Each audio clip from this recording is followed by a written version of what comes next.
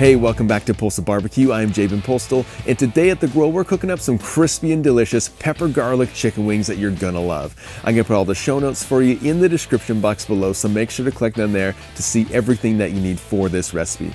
Also, if you like what we're doing on this channel, consider subscribing for more great barbecue recipes, tutorials, and reviews. And other than that, let's get into the cook. So to get started with this pepper garlic dry wing, we're first of all going to need a couple pounds of wings. These are already pre-split into our drums and our flats, and we just need to prep them now. And with this recipe, I'm going to be keeping them as a dry wing, which means we want that classic crispy exterior, that crispy skin for these pepper garlic wings. So to do that, I'm going to be making a type of dry batter for these wings so they come out the way we want them. So to make our mixture to help make those crispy dry wings, let's first of all take 2 tablespoons of all-purpose white flour and place that into our zip bag. Next is place 2 more tablespoons of baking powder. We're just going to kind of mix that together. Next, because this is a salt, pepper, garlic dry wing, we're gonna add our other ingredients. And so we're gonna take some salt. This is 2 teaspoons of salt. Pour that in. Then I'm gonna add another 3 teaspoons of black pepper. Then to that, I'm gonna add in 1.5 teaspoons of garlic powder. And I'm just gonna mix this up thoroughly in the bag.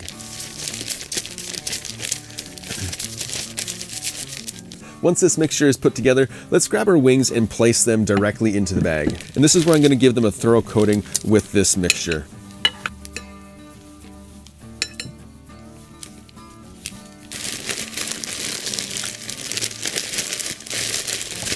With our wings coated, we're going to take one more step and add in about a tablespoon or 2 of cooking oil. And this is just going to help with our rub and our salt and pepper to stick to the outside surface of these wings. Again, zip up the bag, and we're going to shake it again once more.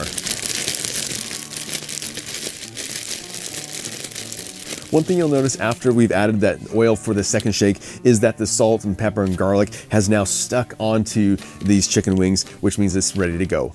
So let's get them out of the bag in preparation for the grill.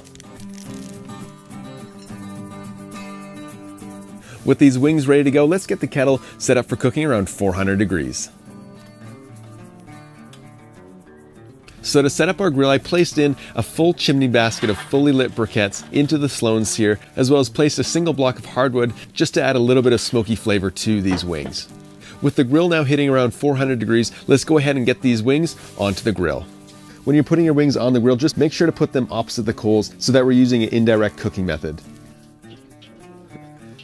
With our wings on the grill, I'm going to close the lid and begin cooking these wings, making sure to flip them every 20 minutes until they're crispy and golden brown. Our wings have now been on for about 20 minutes, and so let's open up the grill and start flipping them. Now that the wings have all been flipped, let's close the lid while coming back every 20 minutes to flip. Alright, so these chicken wings have now been cooking on the kettle for about 1 hour and 10 minutes, and they're about time to come off. Let's go take a look. You can see that they have a great golden color, and the outside has a nice crispiness that's going to taste amazing. So let's pull them off the grill and get ready for the taste test.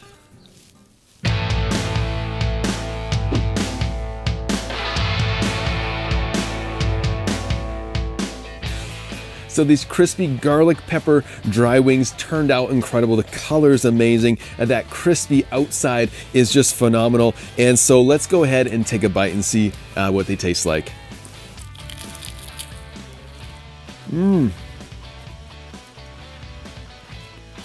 those are perfect.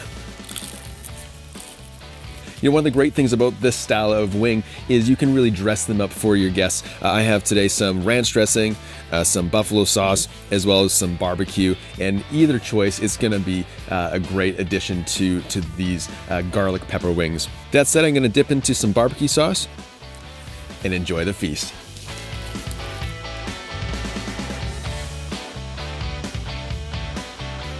So that's how you make those crispy and delicious garlic and pepper chicken wings for your next feast.